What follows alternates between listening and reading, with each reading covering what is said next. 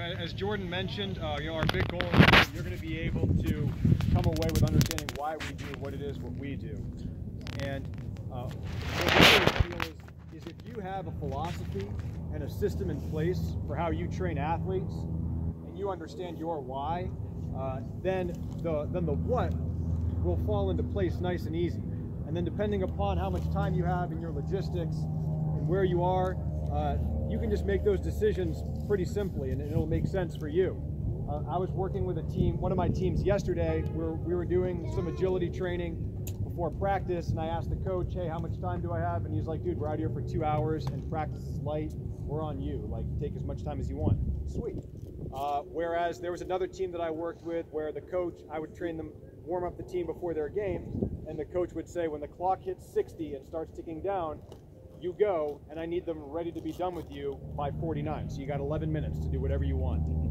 So it's important to have a philosophy in place, because like I said, then it just becomes, okay, what do I know needs to be done and why? And then what exercises am I going to do to accomplish that, and then send them on their way. And one of the things that we kind of do is we'll look at training on a continuum. Anything that we're trying to do, whether it's warm-up, whether it's speed and agility training, strength training, energy system development, we look at that as just one long kind of continuum and spectrum. And something that Jordan and I both learned from our time, we got the opportunity to work at Coach Mike Boyle's facility in Boston. He talked about basically the training process from start to finish ultimately being we're impacting tissues in different ways. So if we look at it through that lens, a warm-up is going to begin with something like tissue quality and tissue temperature, then getting into low-load tissue activation to make sure that certain muscle groups are firing properly. And then that further along that continuum with more dynamic work, we're starting to get into tissue tolerance, whether it's speed and agility training through dynamic fast movements, strength training, tissue tolerance, and then energy system development. That's also a form of tissue tolerance, or endurance, I guess you could say. So having said that, we look at our warm-up progression to be pretty similar in the beginning, whether we're going to be doing strength training or energy system development or speed and agility training. And then once we get into the higher ends of that warm-up process and further along that continuum, then it's going to look a little bit more specific towards what we're going to do. So if we're doing strength training or if we're doing speed and agility training, the very beginning stages of that warm-up process are going to look pretty similar. Next, I think Jordan kind of mentioned this, and some of the other people have talked about this earlier today to kind of set the framework. A lot of the stuff that we're going to talk about is trying to be brilliant at the basics.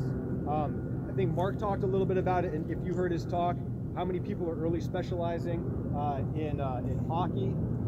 Jeff talked about it a little bit. I know, and Chris was going over some of the exercises earlier today with just being really good at simple, basic exercises. In this day and age with YouTube and Instagram and all that stuff, everyone wants to be like doing all kinds of cool stuff. But in this day and age, we really feel that like cutting edge is just doing stuff really well, doing basic stuff really well. So once we've gone over the concepts, the what, the why, and the why and the when, you'll be able to plug in your own what. There's a million glute activation drills, there's a million T-spine mobility drills. We'll show you a couple, and then common technique flaws that we see and how you can coach them. But really, that kind of would be up to you. And the cool thing about these kinds of conferences is you can hear our approach, and if you like it, awesome. You can go ahead and take this stuff with your athletes or clients on Monday, and if you don't like it, that's cool too. Flush it, it's okay. But this is just what we do, and this is why. Yummy. So going back to the idea of impacting tissues, the first thing that we're going to want to do in our training sessions, if we have the opportunity to, is to work on tissue quality. So for us, that's doing things like foam rolling or some sort of self-myofascial release. We really want to be able to put this in the category of needs to be done, but the reality is you might not be able to because you don't have the equipment for it. If I have to go out and warm up my baseball team with 36 guys out on the field, I don't have foam rollers. So I'm not going to be able to do that. And that's one of the things I think is really important to always just keep remembering, is that logistics always win. I remember talking to someone one time that was trying to get advice about programming, and he was like, oh man, like I love box jumps. Box jumps are just the best. Like I've really got to do them, but like I need your help. Like the only problem is I don't have any boxes. So how do I do them? And it's like, well, yes, you're not going to do box jumps. You can find some other way. So again, the box jumps just being the what, but more of the the why or the how is what we need to focus on.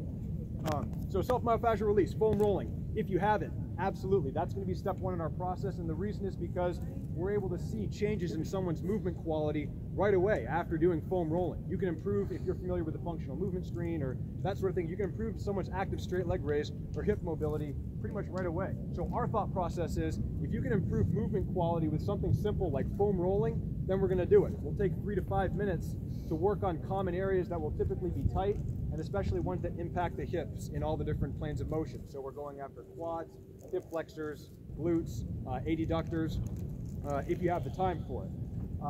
Next along the line, we're going to look at trying to start to get a tissue temperature and low-load tissue activation. We kind of liken the idea of activation work to being trying to turn up the dimmers on the lights in the room. So if you go into a living room and you walk in and the lights are all down, they've got those dimmers that go up and down. It's kind of what happens with some of the different muscle groups that are important for proper movement and performance. So we want to always try and make sure that we're activating certain muscle groups. So along those lines, the primary things that we're going to try and make sure that for warm-up that we're going to be activating are going to be glute max, to really make sure that it's aiding and driving hip extension, glute med, and rotator cuff. Those are going to be a couple of the ones that are important to us. So we're starting to get into that process of tissue temperature a little bit by warming the core temperature up a little bit and getting some low load tolerance. Then we're going to do mobility work, because what we want to do is further that tissue temperature and optimize movement patterns. So the way that we're going to look at mobility training after our activation work is, if you're familiar with the physical therapist Gray Cook, he talks about this concept of the joint-by-joint approach, in that the body is essentially a series of joints stacked upon one another that have alternating needs. So if we're going from the ground up, you can go even more detailed than this, but to keep it just to a handful of them, the ankles, we want to make sure that our ankles are mobile. We have the ability to have mobile ankles. We want to have stable knees and then just alternating up the chain. So we have stable knees, we want to have mobile hips, we want to have a stable lumbar spine, mobile thoracic spine, and then stability of our scapula to be able to move properly along the rib cage. So that's kind of how we look at our mobility training for the purposes of working out. Now, a couple of these exercises, you might think like, okay, well, we're getting into shoulder mobility. We still absolutely want to do shoulder mobility if we're doing speed and agility training, because as we've seen earlier today, I believe a couple of people talked about it, how important arm action is during movement training. So we're still going to do shoulder mobility, even though if we're doing speed and agility, it's largely on our legs. So we've established ankle mobility, knee stability, hip mobility, thoracic spine mobility, shoulder scapular stability along the rib cage. So then, having said that, we would then get into a dynamic warm-up. This is where we kind of start to branch off a little bit. If we're just doing strength training and we really only have like 45 minutes or so, we might not do an intensive dynamic warm-up getting into strength. But if we're going to be doing speed and agility training, then we're going to want something that's going to better help bridge the gap between simple low-load warm-up exercises and then high-velocity, multi-directional, multi-planar movements. So that's when we're going to get into a dynamic warm-up. And for our dynamic warm-up, what we're going to try and accomplish is getting the body moving in multiple planes of motion, getting dynamic flexibility, again, similar to the foam rolling, in the areas that are responsible for impacting the hips, and then trying to get balance work, and then just looking at the different basic movement patterns that we go through, things like squatting, hinging, and that sort of thing. So that's kind of, Jordan, yeah, and what we do sometimes is, because we have a sports med staff that does all of our screening, if the screening for some reason hasn't been done within that week and we have some time in our warm-up, we can use the activation and the mobility and the dynamic warm-up as a little bit of a screen on our end. That's not our scope of practice. We can still utilize that stuff. Like if we're doing like a straight leg march and we see somebody all over the place, we're flexing here, we can kind of see those things really early on in our warm-up and kind of determine like, maybe we should work on these things, and maybe what we do is we go watch the screen happen so that we can be like, okay, maybe that was right, or I got to do better at coaching. So that's just one little tidbit for that. Cool. So that kind of establishes our why, I guess. You can kind of hopefully see kind of the thought process in terms of how we will organize the general layout of our warm-ups. Now we can get into a little bit more of the nitty gritty. So if you want to participate with these, you're welcome to. Just find some space on the turf. But we'll go through a couple of drills for each of these different concepts. And then, like I said, we're going to talk a little bit about what are common flaws that we see, coaching cues, and that sort of thing. So, and then you guys, there's going to be a handout you guys will get later. So all of the stuff that we're going to go over is going to be in this handout. Okay.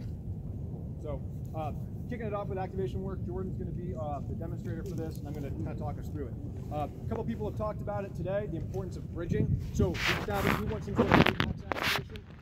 We've got a couple of different bridging progressions. As was talked about earlier, if you were at I believe Chris's talk, he was talking about this as well. We do the same thing. We'll start athletes out on the ground and have their toes pointed up like this, heels maybe 10 to 12 inches away from their rear. And then what I'm just going to have Jordan do is push through his heels into the ground, squeeze his glutes, hips are going to come up, he's going to stay tight in his abs. We like holding this for time for about 10 to 20, anywhere from 10 to 20 seconds. And one of my favorite lines is kind of like, if we're trying to get activation or stabilizers to work, give the stabilizers time to stabilize. Give the muscles time to activate and know that they're supposed to be working. So two-legged hip bridge, one of the things that we'll commonly see is going to be, as may have been referenced earlier, is some sort of lumbar extension in order to get that pattern up, which is not what we want.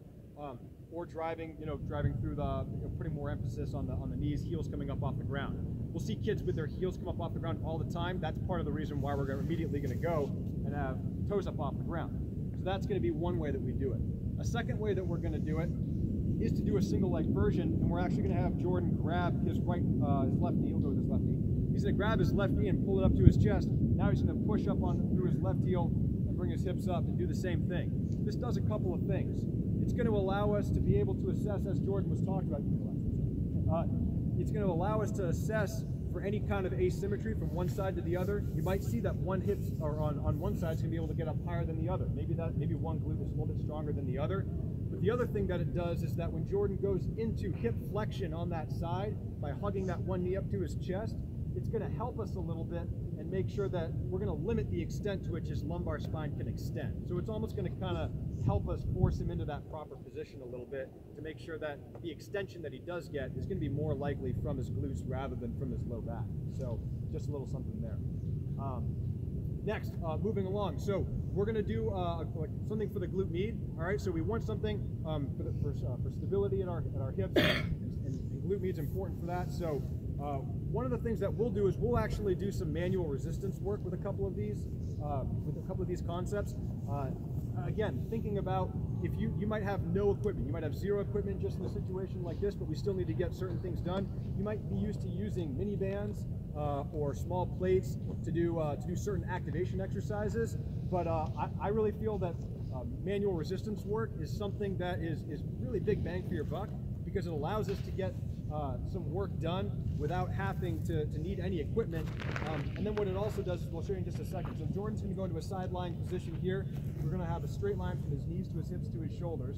I, as his partner, are going to come back here, and I'm just going to block off his low back to make sure that the movement that we get is not going to be through lumbar rotation. All right? So I'm going to put my hand right on top of Jordan's knee like this. He's going to keep his feet stacked. I'm also just going to put his hand right at his hip to make sure that we're trying to limit that motion at his back. And he's just going to push up against my hand, and then I'm going to press back down, and he resists. Okay? So one benefit that this is going to give us is it's allowing us to get concentric and eccentric work through this process. And then he would go and switch to the other side. Because we're getting a pretty good amount of resistance concentrically and eccentrically, we keep the reps fairly low, something in the neighborhood of like 5 or 6. But we would go through it like that. It allows us to make sure that resistance is appropriate for the individual, because the partner can just make sure that, hey, if they need more resistance, they can press a little bit harder. Or, sometimes what we'll see kids do, they'll kind of be goofy and they'll just be kind of standing there like not letting their partner like move up or whatever. And so you can just kind of tell them, no, relax, like let them bring their leg up. That's not the point. But it's just a big bang for your buck concept that we like to use. A couple of the common faults that we've already kind of talked about was rotating through the lumbar spine or laterally flexing in order to get that knee up. So those are a couple things that we want to look out for. The other thing, I literally had to coach someone through this earlier this past week. He has to get back on the ground. Was literally them just bringing their knee up, and they were just kind of going like this, and like looking around, and I'm like, no, like slow down, do it, just like do it right.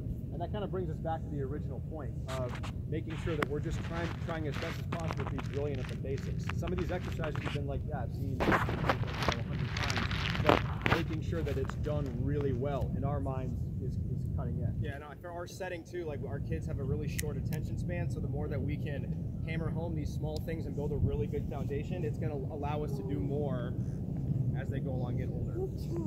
Perfect. So moving along in activation, the one I didn't mention earlier that we want to try and make sure that we're getting for our activation drills is that we do want to get some type of hip flexor activation. Specifically, we want to try and get after the psoas and iliacus. So it is common that we'll possibly have tight hip flexors, but psoas and iliacus are important for being able to flex the hip above 90 degrees. And if those muscles aren't activated, if they're inhibited, then there might be a bigger chance that we'll substitute for that motion maybe with our low back or something like that. So we want to try and make sure that we're getting our deeper, higher hip flexors activated. So one of the exercises that we're going to do for that is just a supine isometric exercise. Again, not even needing any equipment, but Jordan's going to go into hip flexion here, knee slightly above hip level, and he's just going to press against his knee and then resist. He's also pulling this toe towards his face, and we'll get into that in just a second. But Jordan's going to provide his own isometric resistance here. Back is flat on the ground, so he's not extending through his lumbar spine, but he's in that hip flexion pattern, knee above 90 degrees, and then just providing resistance. Again, giving the stabilizers time to stabilize, go for about 10 to 20 seconds. Jordan can kind of attest to, if you, a common kind of fault that we'll see is someone will be kind of lazy and they'll just be down here like this.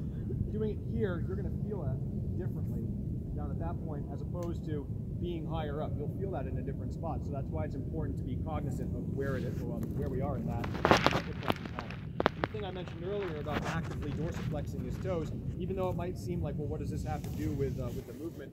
Whenever we get the opportunity, we want to try and make sure that we're cueing our kids into active dorsiflexion, because when we get into higher velocity movements and speed and agility work, it's going to be really important that they have active control of that. It's going to help with their force production, and commonly kids will have, we call it lazy ankle. They just, whether it's in the dynamic warm-up or in static postural hold, they're just not going to want to put the effort into actively dorsiflexing. The more we can cue that, we figure it'll help them down the road. You can't put force in the ground with the toe pointed, so that just kind of helps reinforce that too for the later on in the session. Cool. One last one that we'll kind of do from an activation perspective before we get into mobility work is to try to integrate core activation with hip activation that we've done. But I got to backtrack just for a second. If you're, because Jordan here is going to do a plank and then just add a little bit of a twist into it. Go ahead, why don't you go ahead and get on the ground into a plank position.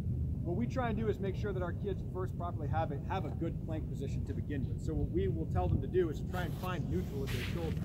We don't want them to be pressed way up and be protracted and have this curve up here. We also don't want them to be super dropped into their shoulders. So we'll tell them, find neutral. And then we also want to make sure that from a hip perspective, he's engaging in his glutes, his abs are tight, and he's not extended in his lumbar spine. So he's up here in a good position like this. Go ahead and relax for a second.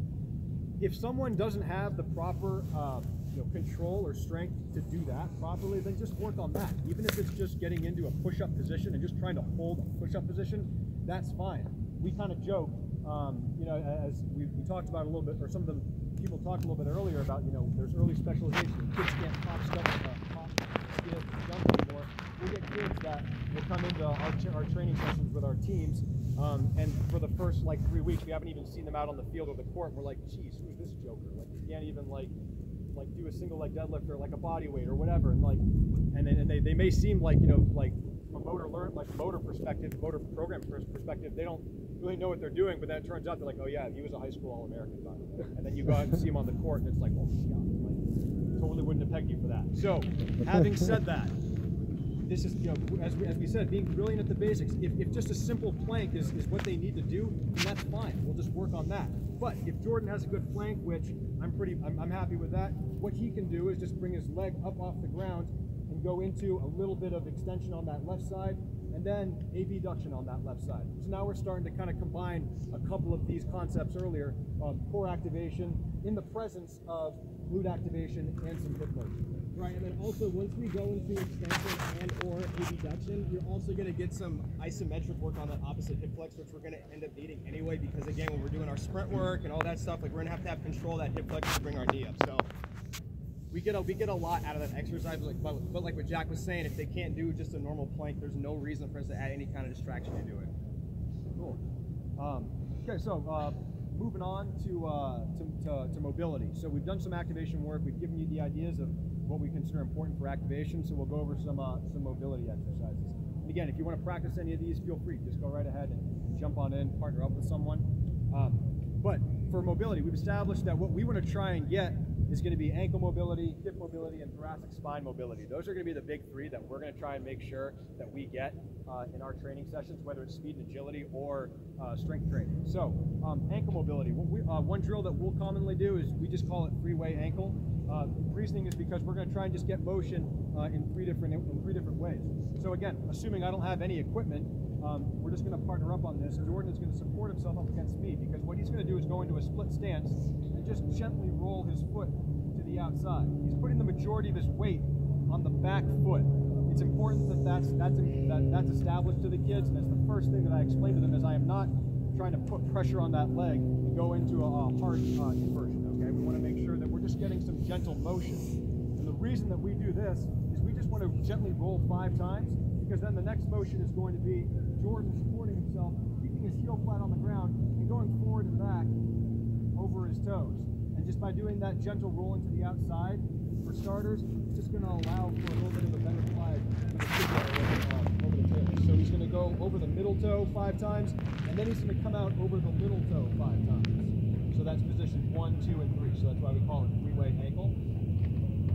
But it's key we tell the kids, and this is mistake number 1 probably, assuming they go in over their big toe too.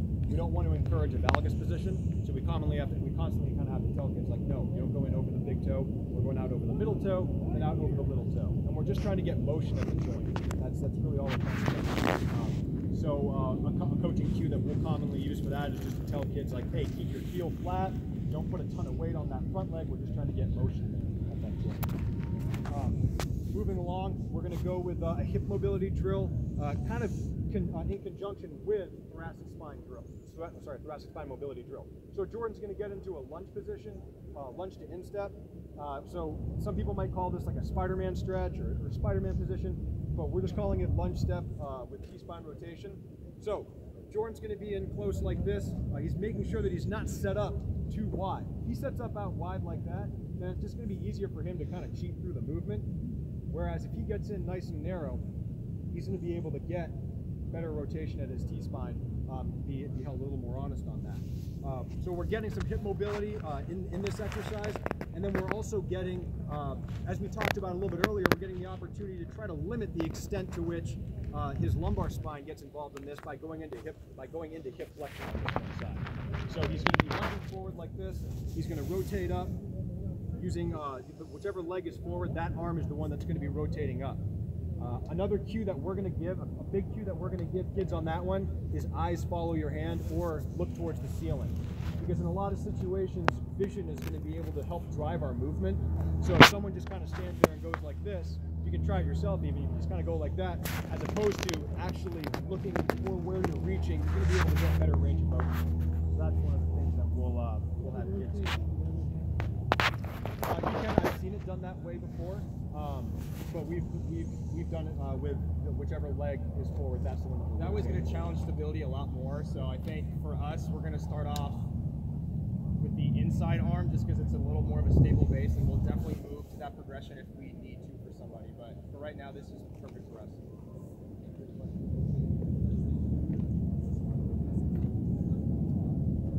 Good question. You can do it either way. We like to use it, and you really could do it either way, but we'll typically do it in place since that's a mobility exercise. But if you're familiar, I think some dynamic, I've seen people do that. I think if you're at the coordination to do it moving, for sure do it. But like for us, I really personally like it for my team just to go static, because it allows them to get some type of like scap move or scap stability while they're holding that position. position. Because if we get into this, sometimes people are like getting really funky and all that kind of stuff. So for us, like we'll just keep it super simple to start, and then we'll move from there. All right, so one last one that we're going to go over from a mobility perspective before I hand it over to Jordan for the dynamic warm-up piece. And the race. Oh, and the race, yeah. All right, so what we'll typically do is we're going to end our mobility series with some type of integrated pattern. So we saw that a little bit with the lunge to instep with the T-spine rotation, but we also like to add in like a sumo hold. Because what that's going to do is we've gone over ankle mobility, hip mobility, and thoracic spine mobility. We like to try to integrate those three things together into a squatting pattern. So this is actually one of the situations in which actually using a little bit of weight can help, because it gives the athletes an easier ability to posteriorly weight shift and just get into the position that we want. But assuming we don't have any equipment, the way that we're going to kind of get around that is Jordan's going to have his feet slightly wider than shoulder width apart. He's going to hold onto my hands like this, and he's just going to squat down, and then I'm going to give him a little bit of support, and he's just going to have his elbows on the inside of his knees, and then push out, and then extend his back, and try to get that nice thoracic extension. So he's getting a groin stretch and some thoracic spine, thoracic extension up here. Again, in this instance, we're just trying to work on the pattern of mobility, so that's why we use it that way. And it's the bottom of the squat. So again, like bringing it all together, that's the bottom of the squat position. So that's kind of where we go with it at that ending point. Is that in like a 3 or 5 second hold, a pull? Typically use like one of two ways, either for 20 seconds, or I've actually programmed it for breaths. I like the idea of programming things for breaths, but honestly, sometimes I'll see kids down there, some will hold for 7 seconds, some will be down for 30 when you tell them to hold it for breaths. So just a little thing there. A lot of this stuff, mobility exercises, stretches, I think are great for breaths, but at the same time, if you've got kids that, as Jordan mentioned, attention span, really, it's the reality of if someone can't focus for, actually deep inhale or exhalation, then I'll just kind of nix it and say, okay, hold for 20 seconds. That kind of covers mobility, and Jordan will get into the dynamic now. So again, if you want to try and win one of those books at the end, now would probably be a good time to get involved maybe a little bit in like the dynamic warm-up or something. What are the 2 books they can win? Well, first off, there's gold coins in it, so developing speed and developing the core, both NSCA books. Great. But either way, go, get up. This is the last half an hour. Like 12 to 15 go. people. Get out there. That'd be incredible.